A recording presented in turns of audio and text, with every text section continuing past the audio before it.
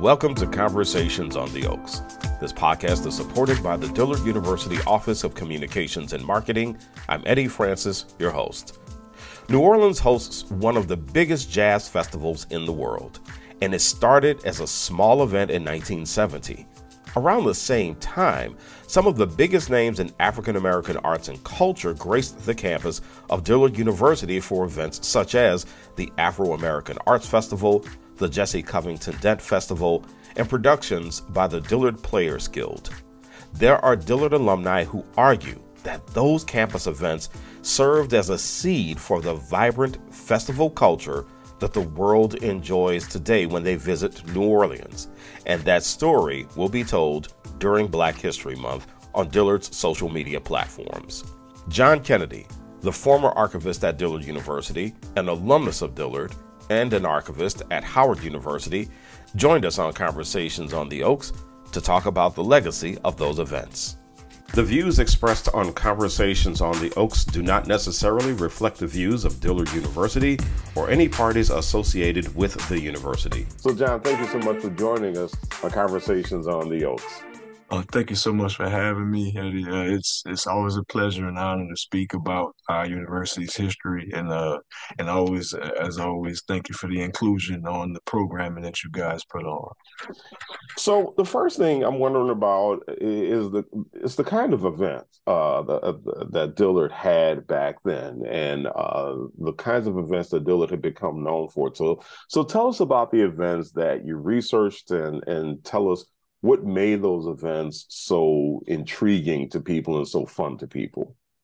Well, from the very beginning, when Dillard opened its doors in 1935, it prioritized phenomenal programming. Dillard University, from when it opened up in the 30s, it was known for these phenomenal art exhibits and the arts in general. Then we get the foundation of our liberal arts in the 30s with phenomenal theater programming that's very strong today at the university. Also, that's when you get its very strong music history to be born with our concert choir, which still today arguably its most long-standing tradition is the university concert during Christmas, the Christmas concert holiday program, which now is called The Child is Born. Its foundations begin soon as Dillard opened up in 1935, but also throughout the 40s, you see some of the same concentrations in building the arts at the university well into the 50s. Also in the 50s, you get this phenomenal thing I'm sorry, in the 40s up into the 50s, you get phenomenal events. It also in sports, you get the Turkey Day Classic to be born in 1946. Our longstanding rival Xavier University and us used to have the Turkey Day Classic, which is a football game that was played on Thanksgiving Day in the bone of contention was the trophy that was exchanged. With each decade, you get these phenomenal programs, and definitely in the 50s, we have to talk about the innovative thoughts and innovative mind of Miss Jessie Covington Dent, who approached John Johnson to start a fundraising event in and around Flint-Goodrich Hospital, which ultimately became the Ebony Fashion Fair that we've grown to see. Attached to the organization. That particular festival was born to expose Black women to the many different fashions of Black women around the world. So this through the creative mind of an innovative mind of Jessie Covington did through it. We get that beginning in the 50s. Within the 60s, we have to talk about the Afro-American Art Festival, which was initiated by the Afro-American Students for Progress, a phenomenal, often maybe considered radical group at the time of Dillard University students headed by Mr. Dave Dennis, who was known throughout the civil rights movement to walk hand in hand with Dr. King and the alike. And it's through his mind and his innovativeness that we get the Afro-American Arts, the Afro-American Students for Progress will eventually create the Afro-American Arts Festival, which was meant to expose not only the Dillard University community, but the African-American community as a whole to everything that is Black across the world, and that's in thought, in the arts, of all genres, theater, music, poetry, history, everything. They sought to bring Blackness to Black people, not only on Dillard University campus, but also the greater community as well. And definitely within the coming of Dr. Cook, we get the International Arts Festival, which was meant to expose the students. And that's a big thing about our innovative minds is at Dillard throughout the years, is that they always wanted to expose the students to everything that was Black and everything that was the world, keeping in mind that they're trying to create world leaders. You get the International Arts Festival in the 70s through Dr. Cook because he wanted to expose the students of the wonderful foods that are throughout the diaspora. So definitely, though, throughout each decade, we get these wonderful festivals. So you had a lot going on back then in terms of the social backdrop that seemed to fuel a lot of these festivals, a lot of these events. Talk a little bit more about what was going on in society and what was going on at Dillard that fueled all of these events. Yes, sir. Well, definitely in the Dillard has never been a university of coincidence. It came by through great innovation, great intentionality, and great minds, great foresight. And that program is a product of that ideology. Dillard University was formed in the middle of the Great Depression, so so you get this very small African American Black university to be born in the middle of a time where the economy of the country is just. Well, I'm sorry, the world is just terrible. Wow. So it's by no coincidence that the university when it opens, you get this fiery need, this fiery intentionality to create these wonderful things, to expose young Black minds to the wonderful things of the world. A people that is always strive to just have an opportunity. So it's not by coincidence that in the 30s you get our very strong art foundation, theater, music. Because the early leadership wanted to make sure that Black students understood the beauty that surrounds them in the world, specifically in the arts.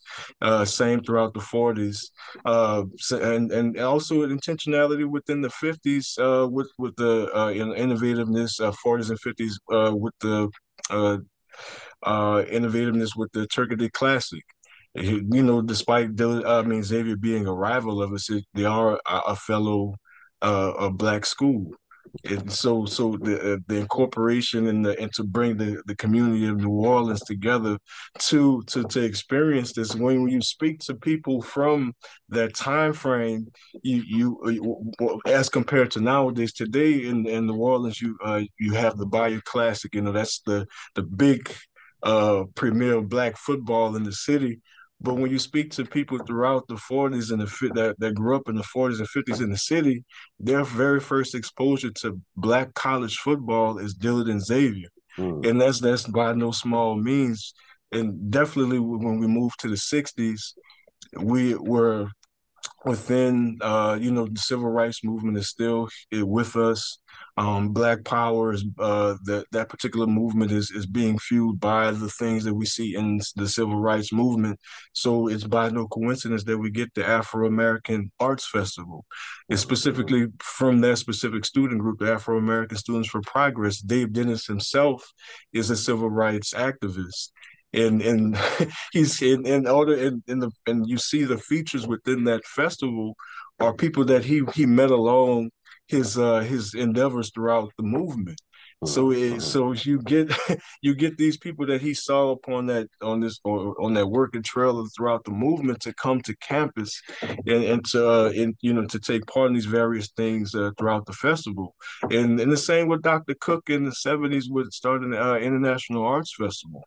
Understanding that we are in an era where Black exposure, incorporating Black enlightenment into programming throughout our universities, our curriculums. Dr. Cook saw this as an opportunity to introduce them, to another aspect of the diaspora. Mhm.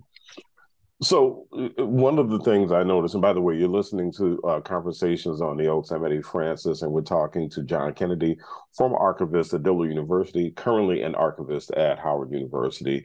And John, one of the things that really struck me when I became the communications and marketing director at Dillard is I started running into these Dillard alumni, especially from the late 60s and early 70s.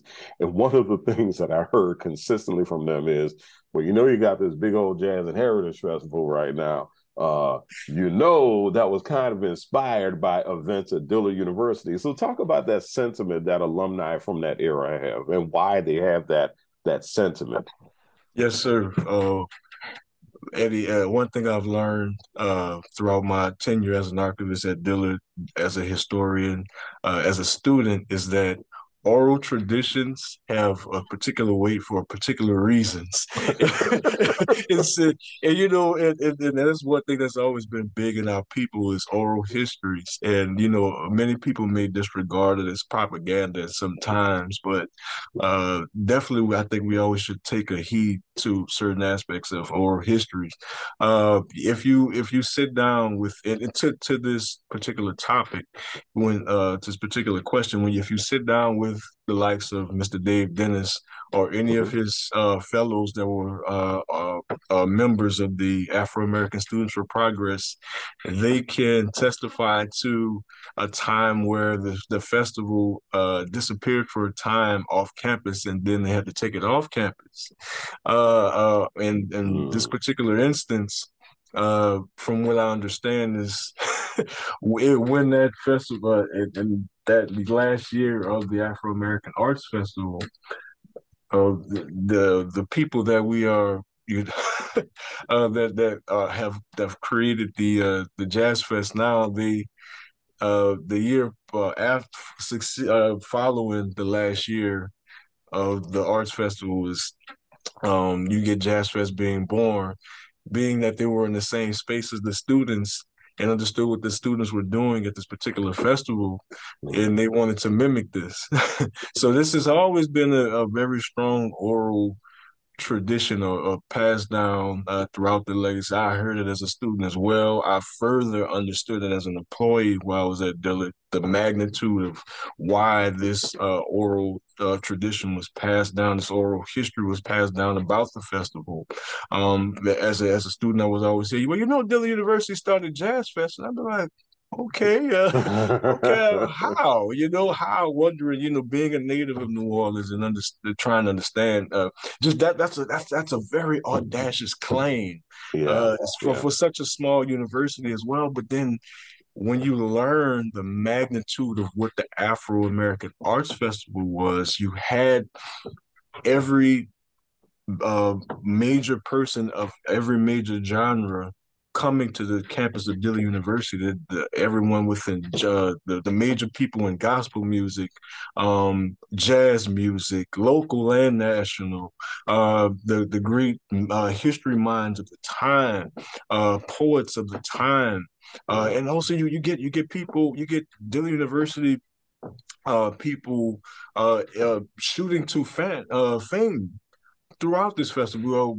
Miss Margie Joseph, who became a renowned a jazz singer, R&B singer, who partnered and did songs with the likes of Blue Magic and Donny Hathaway. So these are the type of things that are happening. So of course our alum are going to cling to these special histories because that arts festival was something very special to be had on the campus. Yeah. And I mean, one of the things that people are going to see throughout Black History Month is they're going to see some pictures that may surprise them from those festivals. I mean, we're talking about the likes of Cannonball Adderley, the Staple Singers, Leroy Jones at some point graced the campus with his presence. And so I was really struck by that. The great Danny Barker, I'm really struck by some of the people who did appear in the festivals around that time. So let me ask you, Sure. as an archivist, as a history buff, is there a festival or is there a year of the Afro-American Festival or any other event that you wish you had seen? As the historian in me wants definitely to say immediately the Afro American Arts Festival simply because it is the personification of student empowerment, black Mm, enlightened thought, audacious black thought. The historian in me wants to cling to that festival so much, and it actually is arguably my favorite part of our university's history, just simply because it was a student-driven, student-ran festival. They had faculty uh, leadership and advisement, particularly from giving honor to Reverend Robert Polk, who is still living, and has written about his dealings and is him being an advisor to the Afro American Students for Progress, which is in our archive at Dillard. Also, just seeing what young people of the time were able to create. I think oftentimes when we think of great things on the levels of our universities, we often quickly cling to at times the faculty, the administration. But one of the most beautiful things about Dillard's history is that its most special traditions were created by the students and advocated by the students. Even if it didn't come directly from the students, it was advocated by them initially, and the faculty acted accordingly. But no, definitely to be able to be at that initial festival, to see Danny Barker, Leroy Jones, and also to experience eventually with the following festivals the birth of Daishiki Theater, which is a very strong theater creation within the realm of theater arts, particularly Black theater, that being born at that festival.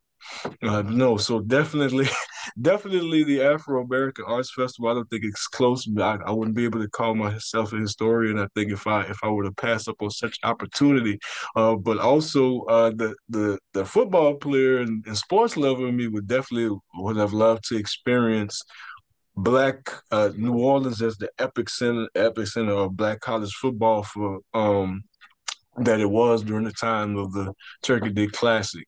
Oftentimes, those of us who are from New Orleans nowadays, especially, we have to go experience Black college football elsewhere outside of the city. But to experience New Orleans as that epicenter of you having Dillard and Xavier with very vibrant football programs, that's another experience in itself. But first and foremost, definitely the Afro American Arts Festival.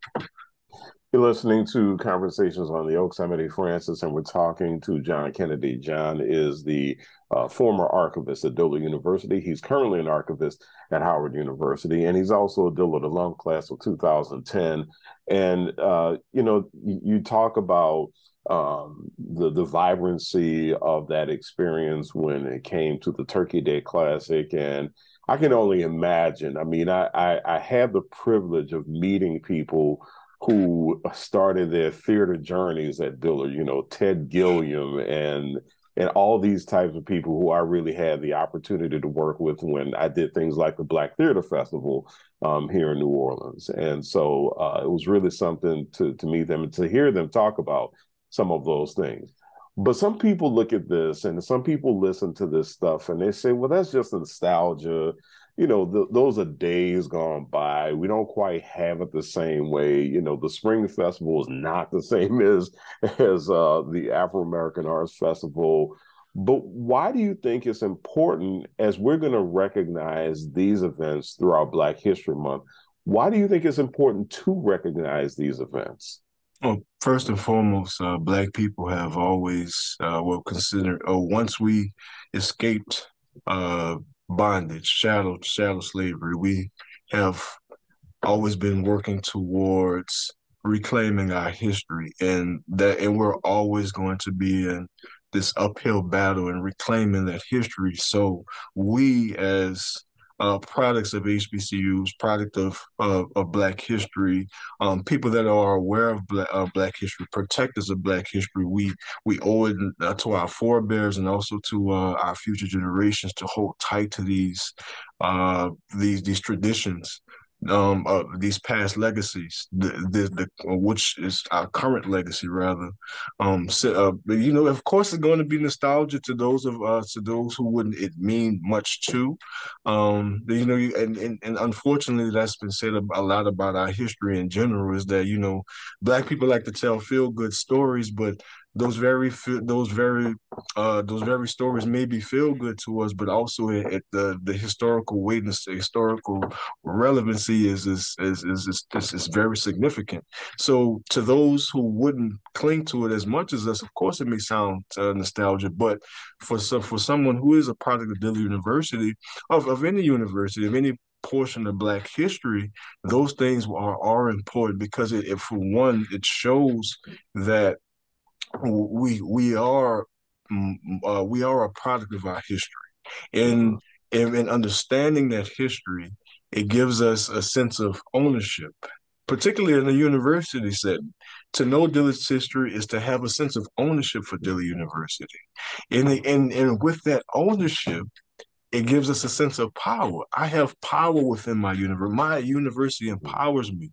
My legacy the legacy of my university empowers me. So, so of course, it's going to be feel good stories to other people, maybe nostalgia to some, but to us, these are very sacred traditions, and you see that within any culture. Mm-hmm. That may be foreign to others, but no, it's proper for us to maintain and to preserve these stories, these histories, especially when it comes to these special festivals like the Afro-American Arts Festival, because it is our legacy. And it shows, particularly that particular festival shows the capability of your students. Mm-hmm. It Yeah, yeah. shows what you are as a 17 to 22, 20, 21, 22 year old are capable of during honestly some of your most vulnerable moments. When you're still trying to figure out the world, you're trying to figure out your future, your career, where do you fit in all of this? But in the midst of all that, you're able to create these beautiful things. You're able to reinforce these beautiful things, carry on these beautiful legacies. So no, we owe it to our forebears and our future generations to protect these things. As an archivist, I really have to know this. I've had this experience of talking to students, and I can kind of see they stand up a little bit taller when you start to go over history with them. You start to say, "Listen, you came from this tradition, and you can continue the tradition." Is it your experience as an archivist that when you've had these conversations with students that they seem to have had maybe some sort of inner transformation? Maybe you didn't see it at that moment, but you did see something gradually Mm. within them. Have you had that kind of experience with students as you've discussed history with them?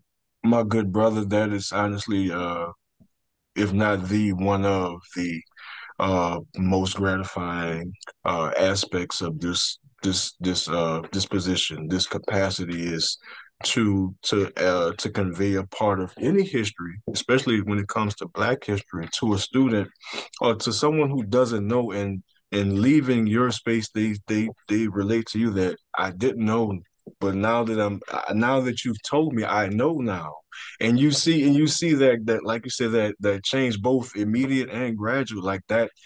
as an archivist, as a historian, as a lover and protector of Black history, that is very meaningful because now you've let someone know this particular aspect of history is an actuality, and now you can embrace it accordingly. You know, that's priceless to an archivist. It's priceless to a historian. It's priceless to a lover of HBCU history, Black history. Yes, I have, and very early on within my career as an archivist, when if you don't mind, I want to tell this one story. There was a family who came to the Dillard University archive to reinforce some things that they've heard or orally throughout their family, that they had an ancestor that went to New Orleans University, which is the predecessor of Dillard University, which whose records are at Dillard University, student records, and they and to have them come visit me and to have them sit with me, and I was able to show them their ancestor, and to see that immediate reaction, that everything that they've heard throughout their family throughout these years, because the family was always trying to get to New Orleans to view this, to see if it was an actuality. So to see them and light up, and the mother, she came into tears. She's like, it's true, and thank you so much. You can't pay for that type of gratification, and that type of experience, to see that you've helped a family, help someone so much, to just from conveying an aspect of history to them, or showing that this particular thing existed. Yeah, you can't pay for that. That's honestly, if not the most gratifying, one of the most gratifying things of this capacity. John Kennedy is a former archivist at Dillard University. He's currently an archivist at Howard University. He's a Dillard University alum, class of 2010. John, thank you so much for joining us on Conversations on the Oaks. Welcome back home virtually, by the way. Thank you. As always, my brother, you've always incorporated me in your program, and you and your department. I love you guys so much. You, Ariane, Ms. G, Danielle, Sabri, thank you, and Dad, all of you guys, thank you always for thinking of me as someone who's worthy for your platform, and in one of the highest regards. This is always, I will always hold speaking about Dillard history as one of the highest regards as a historian. And it's not one of the highest honors I can always ask for. Thank you so much. Thank you to John Kennedy for joining Conversations on the Oaks, coming back home in a way. Follow Dillard's social media channels to see the features throughout Black History Month. Those links are in the show notes. Conversations on the Oaks is brought to you by the Dillard University Office of Communications and Marketing. Subscribe to Conversations on the Oaks, download it, and rate it on your favorite podcast platform. Until next time, I'm Eddie Francis, and thank you for downloading this edition of Conversations on the Oaks.